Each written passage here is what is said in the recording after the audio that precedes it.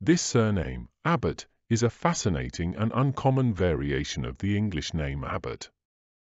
It is derived from the occupation of being employed in the household of an abbot or from being nicknamed as someone who behaves like an abbot, known for their sanctimonious nature.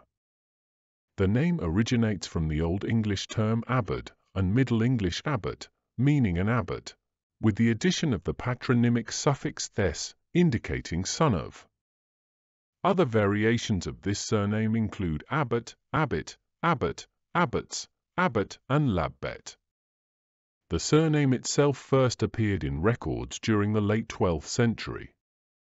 Notable early examples include Walter Abat in Yorkshire in 1219, Peter Abbott in Essex in 1237, and Ralph Abbod in Somerset in 1272.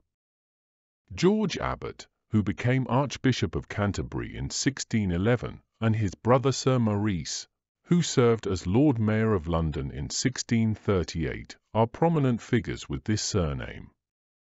The coat of arms associated with the family features a silver shield with a black cross outlined in gold, accompanied by 4 black displayed eagles. The earliest recorded spelling of the surname dates back to around 1190, during the reign of King Richard I, also known as Richard the Lionheart. Surnames became necessary due to the introduction of personal taxation, such as the poll tax in England.